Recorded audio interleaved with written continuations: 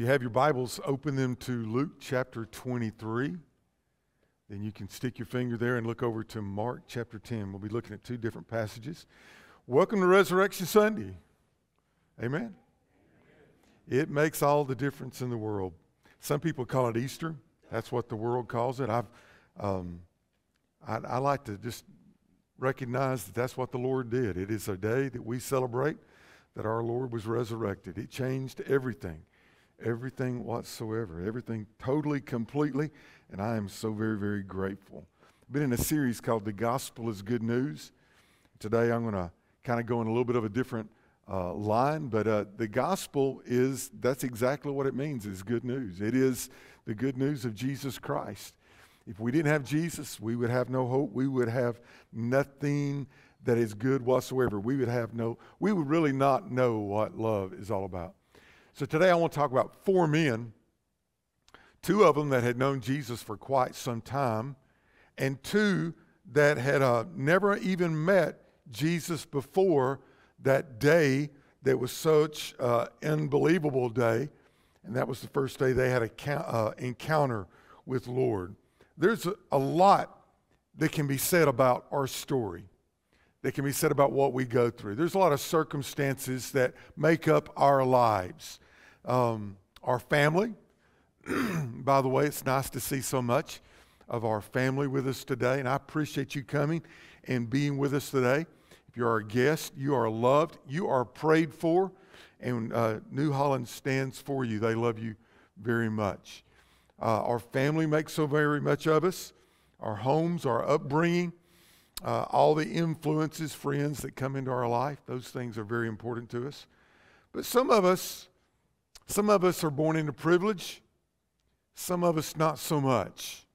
Some of us have very stable, healthy environments. Some grow up in places where they never feel love.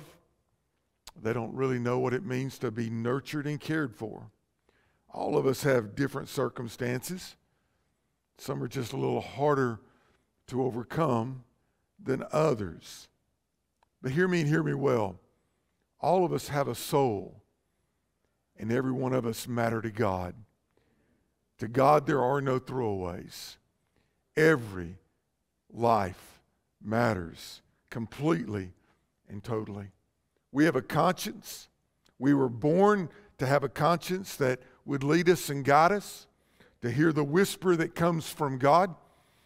Some just follow the shouts in their own hearts that may be a little different from what God wants them to hear. They may shout a little longer. I really want to talk about two of these men that I think, two of these four men, that found themselves at a place that they were not looking for themselves to be, but they found themselves right there at a front row seat at the most pivotal place in all of history. We know them simply as criminals. They were called, and the King James called them malefactors. The word means evildoers or wrongdoers, but listen to this, also means a robber. That's how we know them, as the thieves that were crucified, one on the right hand and one on the left of our Lord. When we think about them, they just lived a life of doing what they wanted to do, taking a shortcut, stealing from someone else, most likely by harm or the threat of harm, and they just took it and lived the life that they wanted to live. But it was a life that was an empty life. So many people live empty lives. But they were caught, they were arrested, they were tried, they were sentenced, condemned to death. And on this very important day, they were executed on a very public road outside of Jerusalem. It was that way on purpose.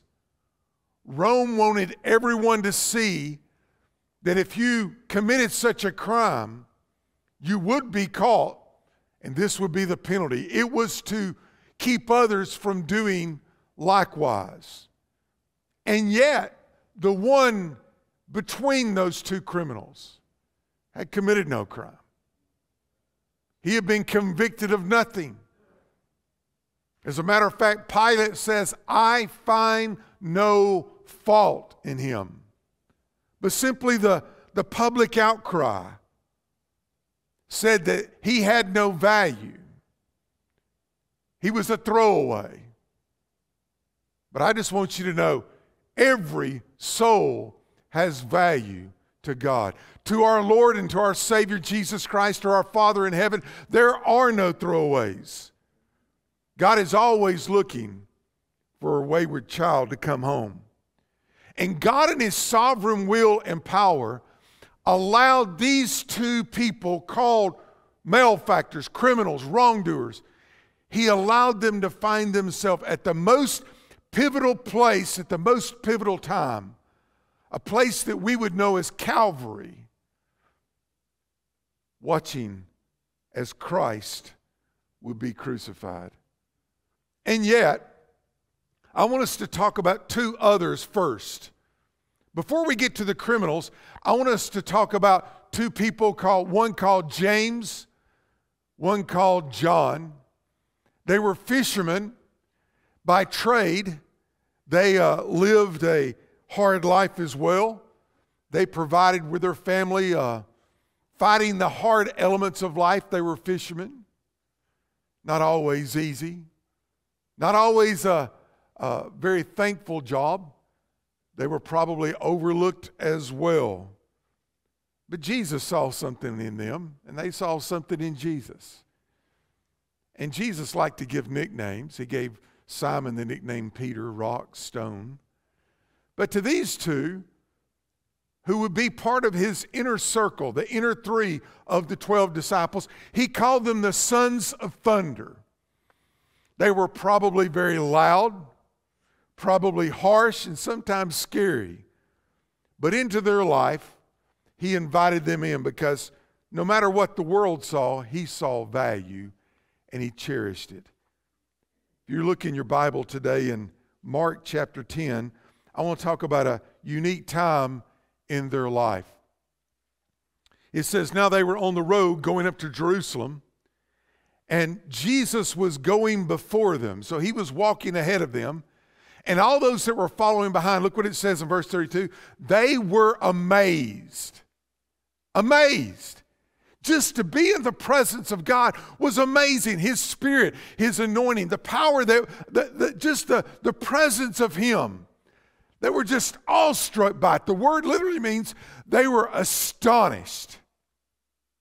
But it also says there, it says not only they were amazed, but it says, and as they followed, they were afraid. To be in the presence of greatness, the power. They had seen Him give sight to the blind. They had seen Him speak to disease to leave.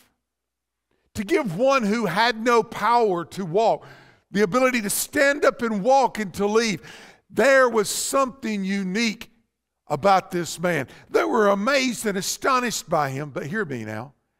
They also knew their own life. They knew their own sins. They knew their own shortcomings.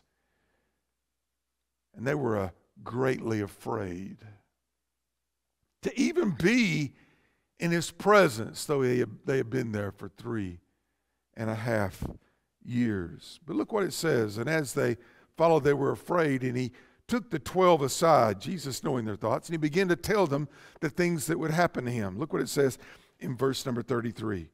Behold, we're going to Jerusalem, and the Son of Man will be, here's the word, betrayed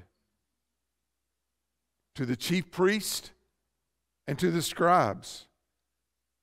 They will condemn Him to death, deliver Him to the Gentiles. They will mock Him, scourge Him, spit on Him, and kill Him, as He tells His disciples about Himself. But then He says, and the third day He will rise again. That is the gospel. That is the good news. That Jesus loved us and was willing to go to the cross of Calvary and pay the penalty of our sins, willing to die. To go through all of those things. He knew it ahead of time. He said it plainly. They will mock him, scourge him, whip him with the cat of nine tails, spit on him, and kill him. But don't worry, he'll rise the third day. Now listen to James and John in verse 35. Then James and John, the sons of Zebedee, came to him saying, Teacher, we want you to do for us whatever we ask. Now, when everybody asks a question like that, you know something's up, right? They probably separated themselves from the 12, got up to where Jesus was, and it's just the three of them there, and they asked this question, Lord, would you do for us whatever we want you to do? Jesus said it in verse 36, what do you want me to do for you? They said to him, grant us that we may sit on your right hand and on your left, come on now, in your glory. We want to be there with you. We know who you are, the Son of God. We know the Bible talks about the kingdom of God and the power of God. And Jesus, just know that we'll be there for you. James and John, let one of us be on the right hand, one of us be on the left. We'll be there for you to stand with you and protect you and help you in every way. Listen to Jesus' reply, verse 38. You do not know what you ask. Are you able to drink the cup that I drink and be baptized with the baptism that I'm baptized with? Oh, so proudly and so boldly. I mean, a mouth will say anything, right? They had a high view of themselves. And they said, oh, of course, we are able. We'd be more than willing to do this. Just ignoring what he just told them. He told them the truth. He told them what was going to happen. But all they could see was the glory. And maybe wanted a little slice of that glory for themselves. Can you do this? Are you willing to drink the cup that I drink? Are you willing to go through the baptism showing the death, the burial, and then the resurrection? Are you willing to go through that? We're able. Verse 39, so Jesus said to them, you will indeed drink the cup that I drink. And with the baptism I am baptized with, you will be baptized. But to sit on my right hand and on my left is not mine to give, but it is for those to whom it is prepared. Now, hold on. 2 of the disciples are asking this request. 10 of them heard behind them. When the 10 heard it, it says in verse 41, they began to be greatly displeased with James and John. Hey, what are you doing? You're just wanting to push yourself to the front. What about the rest of us? But Jesus called them to himself and said to them, he's going to give them a little truth. Maybe we can hear a little bit of that truth here today. You know that those who are considered rulers over the Gentiles lord it over them? And their great ones exercise authority over them? Maybe that's what they wanted. But he says, yet it shall not be so among you. And whoever desires to become great among you shall be the servant. Whomever of you desires to be first shall be the slave of all. And even the Son of Man did not come to be served, but to serve. And then he goes beyond. And to give his life a ransom for many. Don't you understand? The Gentiles want people to serve them. But if you want to be great, it's not about you. It's about the cause in which you're called to. It's about God and letting your life bring him glory. Putting a smile on God's face by lowering yourself and serving others. Serving the ones that he loves. Giving yourself. He gives the great example. He just said what he was going to do for them. And he says, I didn't come to be served. but I came to serve. Take your Bible and look over into Luke 23.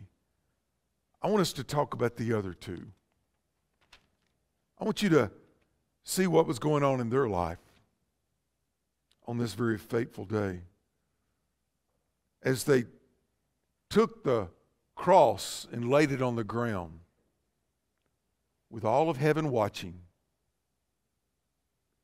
and they laid them on the cross, and then a soldier would take a nail and a hammer and nail their hands to the cross and their feet to the cross. And they would be raised naked, and the cross would fall down into a hole that had been set for them, hung between heaven and earth, for all to see and gaze, for all to look upon. The King of Lords laid there humbly, or stood there humbly before them, nailed to the cross, having done nothing wrong. Luke 23, verse 32. There were also two others, criminals, led away with him to be put to death. And when they had come to the place called Calvary, a place that we sing about with joy, the place of the skull, the place of execution and death, there they were crucified. And the criminals, listen now, one on the right hand and one on the left. I wonder the screams of those men when they drove the nails into his hands and his feet. When you squeeze something, what's on the inside comes out. And these two that had lived a life of sin and hatred and without care, who had been caught and tried, and now they're being executed. You know they screamed in pain, and you know all kinds of evil must have flown from their mouth. But Jesus never said a word. Never recognized the pain. He took it and he bore it, because though he bore it, it was my pain that I deserved. My ridicule. Now hear his words. He's not mocking and cursing. Father, forgive them. They don't know what they do. Interceding on the behalf of those who were mocking him and spitting upon him, pulling out his beard. The last part of verse 34, it says, and they divided his garments and cast lots. They saw no value in Jesus. They saw more value in his clothes than they did in the human, the Savior of the world who was there dying for them. Verse 35. And the people stood looking on. But even the rulers, the leaders of the Pharisees, the Sadducees, the chief priests, the Sanhedrin, were there looking on. And it says, they sneered,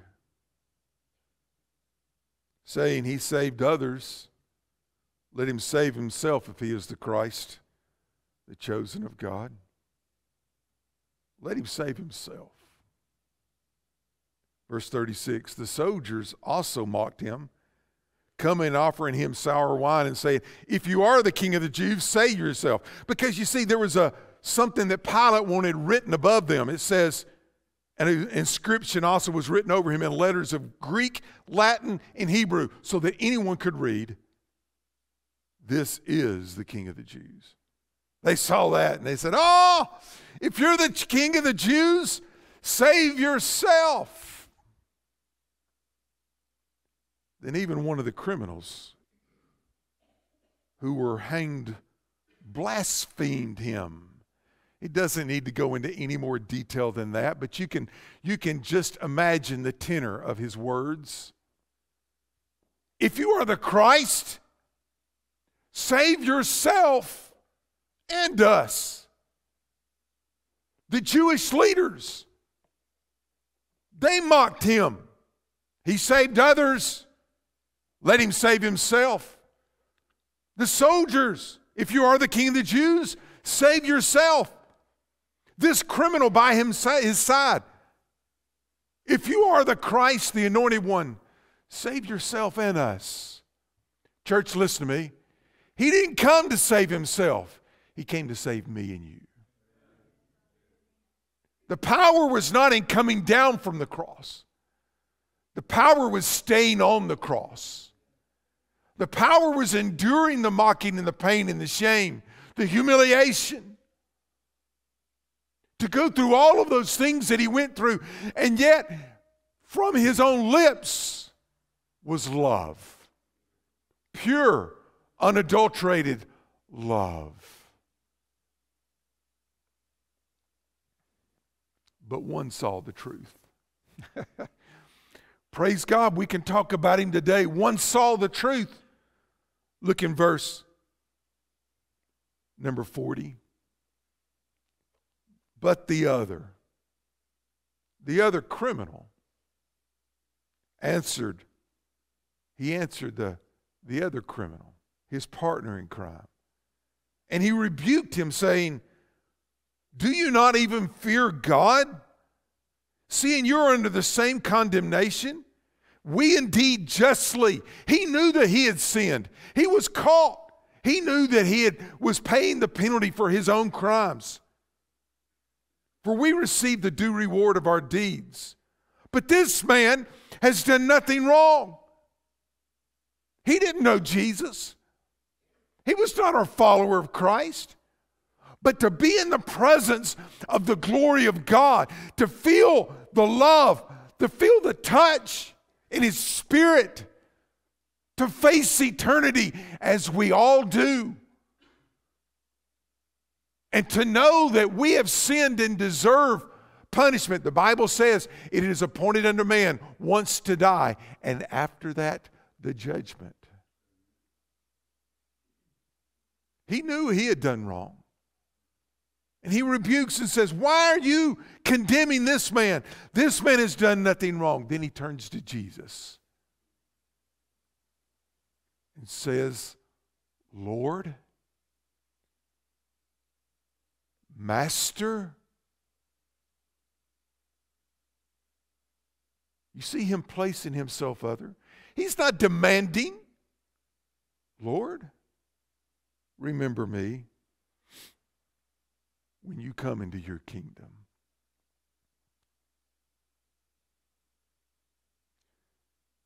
Jesus took a little pause there on the cross and looked over at his new friend and said, assuredly, verily, verily, truly, truly, I say to you, today you will be with me, say it with me, in paradise.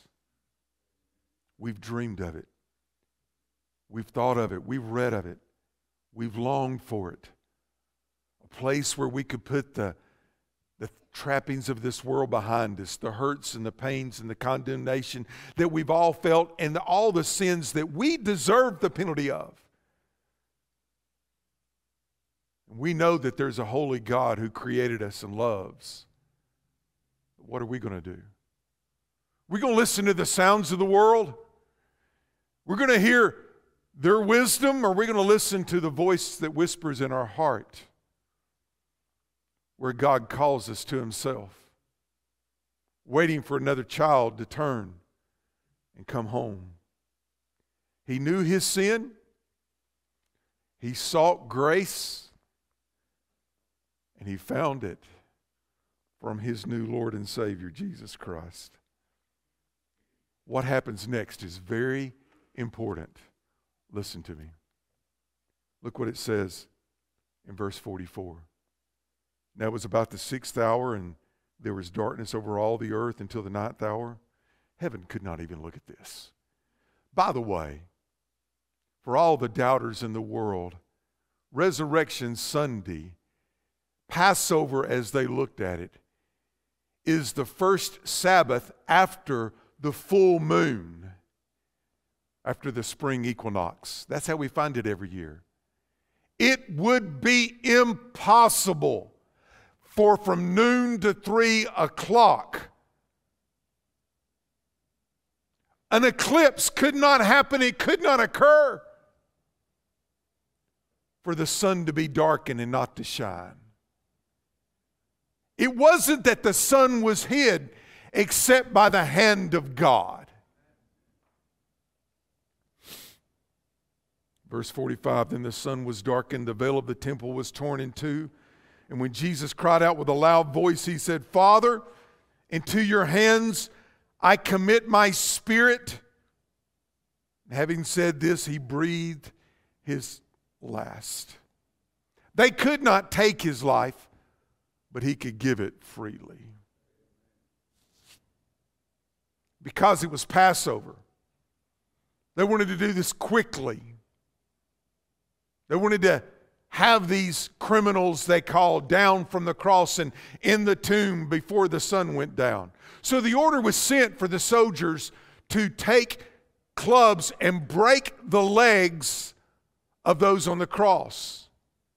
Literally, as you hung on the cross, your weight would pull down, the stress on your diaphragm where you could not breathe. You would have to push up to get a breath. Then exhaustion, you would fall down again. So they would come by to break the legs so that you could not push up, and literally you would suffocate without ever being able to get a breath. When they came to Jesus, they found that he had already died. To make sure, they took the spear and thrust it in his side. And sure enough, Jesus was dead. But they went to the soldiers, broke their legs, and in moments, minutes, seconds that we take for granted in our everyday life,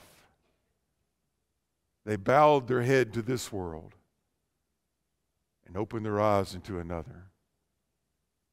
One opened his eyes, having lived a life of criminal crime and thinking of himself and probably, like all of us, wanting the best in life, but always coming short. Without Jesus as his Savior and Lord, he opened his eyes, separated from God forever. That's the scariest words I know in my vocabulary. Separated from the love of God forever. No hope. It's done. You do your choosing while you're living. But after your life, there's no holding station. There's no wait station. There's no enough prayers that somebody else can pray for you. You've got to pray for yourself. You have to make your decision for yourself. None of us can imagine the despair that he was under even in that moment. Oh, but the other, as he drew his last breath, absent from the Bible says, absent from life, opening your eyes to see the very presence of God. Absent from the body, present with the Lord. He probably lived his life with a hope. Maybe. Hope so. I'm a good person, judging himself by himself. But because he cried out to Jesus and Jesus saved him, he opened his eyes to feel love like he had never felt before. Peace. What a wonderful word. Peace. No anxiety. Just love and the goodness of God. And to feel for the very first time he was home. Home. Forever home. the best of God given to us. Not because of anything we've done, but by what Christ did. This week, one day this week, Wednesday early morning, I woke up about 3 o'clock with this verse on my mind. And I just repeated that verse in my mind over and over and over as the hours went by until day finally broke. 2 Corinthians chapter 5, verse 21. And he that is God made him who knew no sin to become sin, that we might have the righteousness of God. We might become the righteousness of God in Christ. He made Jesus, who had never sinned, He made him take my sin so that his righteousness could become my righteousness. And I stand in the righteousness of God. I stand in him. That is the gospel. That is the good news. He was the very first convert of the New Testament church. A freshly convicted and condemned robber now is called child of God. To live in the presence of God, to never leave his grace or his glory ever again. Oh, what a Savior. Hallelujah. He gave his life's blood for even me. You know, the thing that makes Resurrection Sunday so powerful, he gave his life. They buried him and they put him in the tomb. But he didn't stay there on Resurrection Sunday morning. He was raised to walk in newness of life, living resurrection. 40 days later, he raised his hand and ascended back to glory and is sitting down at the right hand of the Father right now, listening to us. We have his undivided attention. He knows every thought in your heart. He speaks a whisper to you personally. He loves you with an everlasting love. He gave his all for you. But you must receive it from him.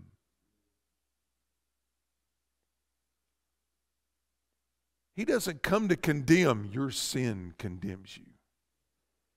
He comes to forgive, and he's the only one who can.